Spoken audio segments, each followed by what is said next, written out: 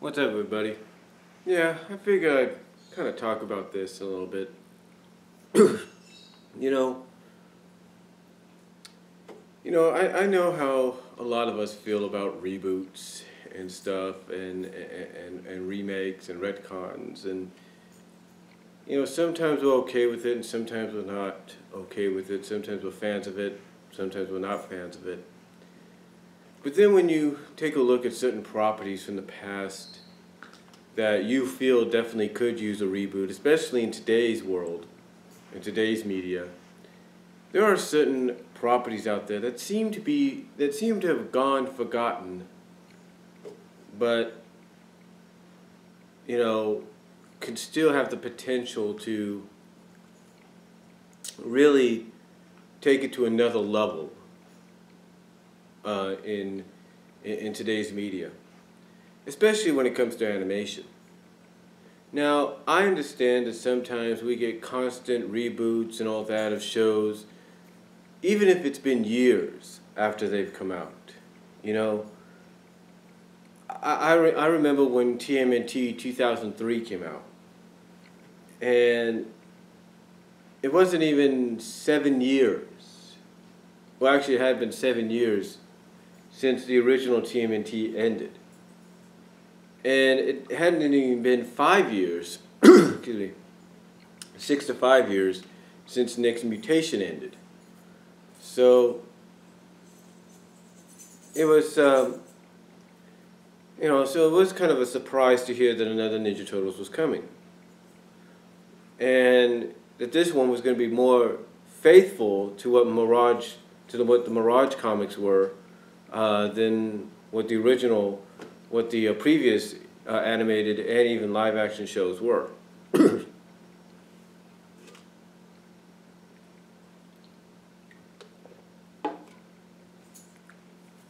Now, with that said,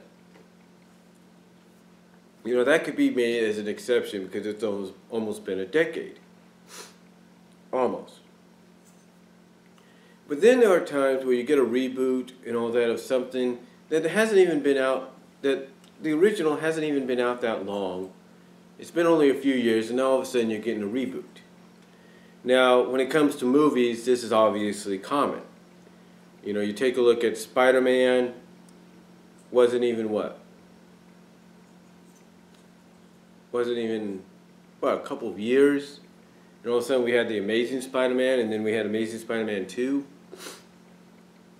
And now they're thinking of rebooting that for the MCU universe. Now they're thinking of rebooting that in some way because of the deal between Sony and Marvel for the MC universe, for the Marvel Cinematic Universe. And then you got things like Fantastic Four. It's not even been well, I guess it has been a decade, or not even that. And all of a sudden we're getting another Fantastic Four movie. And this one's coming under a lot of fire because of some of the controversial casting decisions.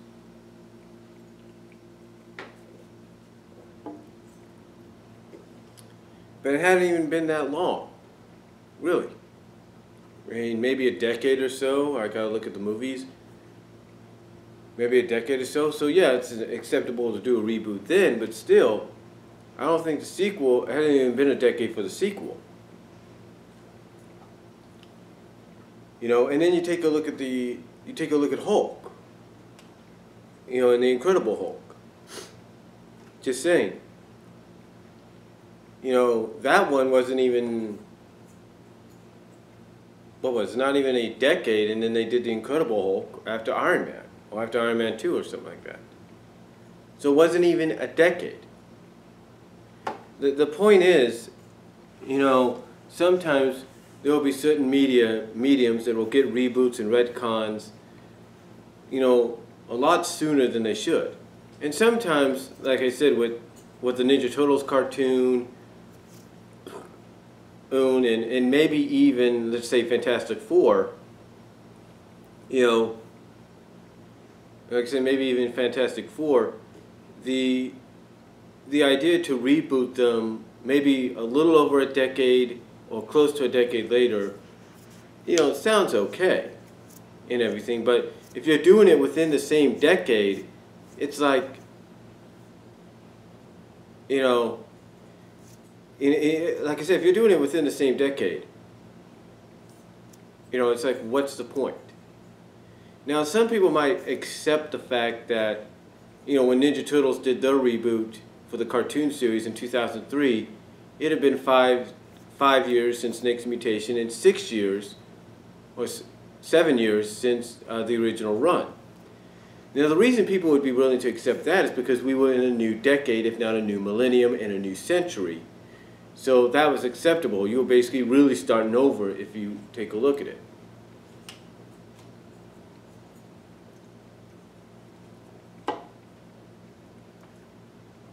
You know, but when it comes to remakes happening within the same decade, now like I said, you know, Fantastic Four, yeah, it's been about, I think, 10 years since the first movie, I believe, and then maybe less than that since the sequel.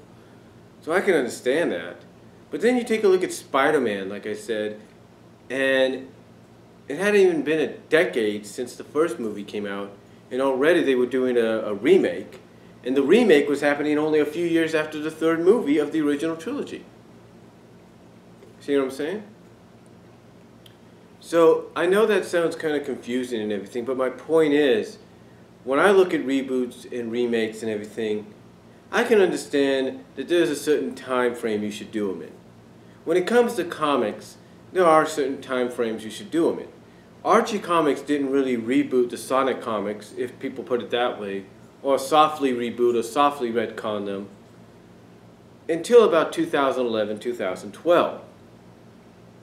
Yeah, they really didn't do it until almost like 2-3 years ago. Everything had kept basically within the same continuity, same context, same timeline, you know, you name it. Everything was kept within that. Everything that had happened and was written by previous writers was still acknowledged.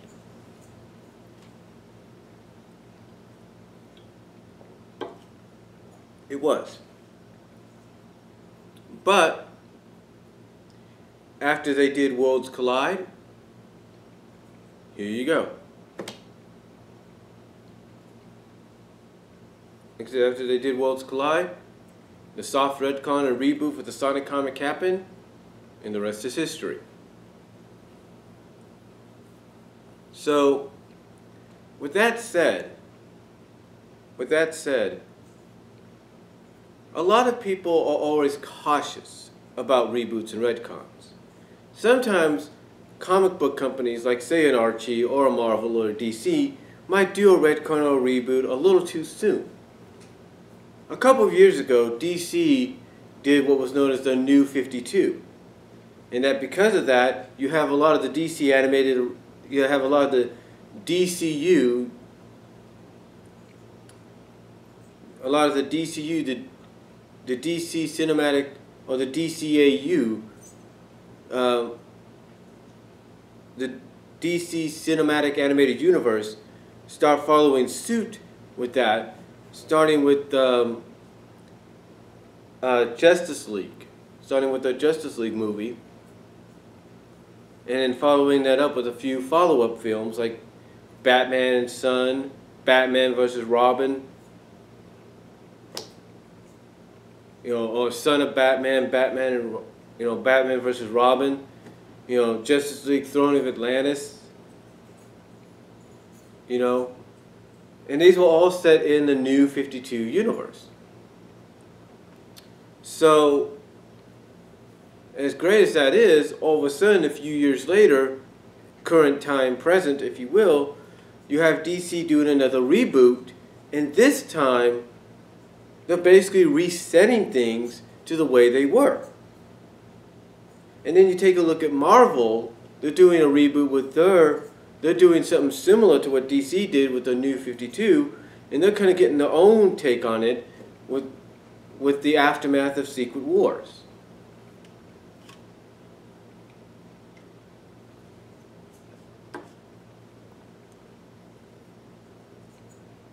So, with that all said and everything, again, I know people are cautious about reboots, about certain properties being rebooted, retconned, you know, and basically recreated for a new generation. I know they are. But then there are properties that, like I said at the beginning, are sort of gone and forgotten. That they exist, that for some other reason they exist, but to many they are all but gone and forgotten because of the fact that they never really had a chance to, spread their wings and fly, if you will. They never had a real chance to, put the foot down and show what they can do. And when I take a look at the library of animated shows back in the 80s, some that stand out to me as possible, choices for reboots and retcons are those that didn't even last a season, if not two.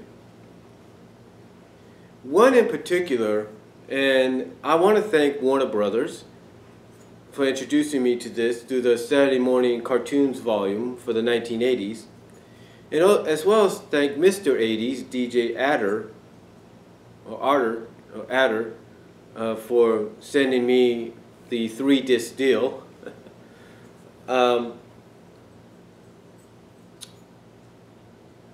One show in particular that obviously had the potential to really be good because of the fact that it was an action-adventure show, due to the fact that it was part of Boomerang's Boomeraction block, and that show is Goldie Gold and Action Jack. And I take a look at that, and yes, 1981, they can get away with a little bit more. I mean, heck, they have a freaking scene in, the Curse of the Snake Men, or Snake People, where Goldie Gold is taking a bubble bath in a huge freaking pool. Well, which I guess is her tub. And she's actually covered up with the bubbles and everything when she reaches for something to catch the snake in, or the cobra in, that's going after her. Because apparently the Snake People sent a cobra after her. So again, long story short, back in the 80s you could get away with a little bit more, especially something like that. But my point is, you take a look at those 13 episodes of Goldie Gold, if you've seen them. If you had the fortune enough to see them. And, as much as Rowdy C says this is kind of like one of those out there kind of shows, he even acknowledged it's not one of the worst. That it has potential. In a sense, he's acknowledged that Goldie Gold has potential, or had potential to be a good show. And that's why I think that if any show that Warner Brothers should license out, because they have the Hanna-Barbera and Ruby Spears library, if there's any show they should license out for a reboot, for this new generation, especially in today's world, it's Goldie Gold and Action Jack. I think this show, this property, has the potential to make a comeback in today's media, in today's animation, whether it's 2D animated, flash drawn, flash animation, or CGI. It has the potential to really be good. It really does. Now I know some people might say, well, Brian, there's a problem. That problem is the fact that Goldie Gold and Action Jack, yeah, they're part of Ruby Spears, and that's part of the Warner Brothers library. But guess what? They were animated by Marvel. Here's the deal, though. Ruby Spears licensed Marvel to do the animation. Marvel doesn't own Goldie Gold and Action Jack. Ruby Spears does, and Ruby Spears owns Goldie Gold and Action Jack, and thus, because the library is owned by them, Warner Brothers owns Goldie Gold and Action Jack. So to me,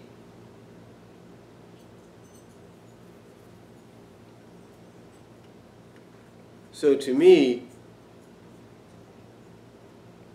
I think in a sense, Goldie Gold, in my opinion, and Action Jack, this property has the potential to really make a huge comeback in today's medium, in today's animation. I mean, you take a look at a lot of the shows that they've had, from Kim Possible in the past decade, like I've mentioned, like Kim Possible. You know, you have My Little Pony, which is a popular one among all genres, if you will, in all genders. You have My Little Pony. You have, if you had shows like Kim Possible, the list could go on of other shows out there. You have Black Widow as a good character that can carry her own show. Black Widow, Captain Marvel, Carol Danvers. You have the new Miss Marvel. You have X-23 becoming freaking Wolverine in the rebooted, in the post-Secret Wars reboot of Marvel. You have a freaking female Thor. And again, the list could go on. You have Mary Jane, sort of at times as an alter ego superhero called Jackpot.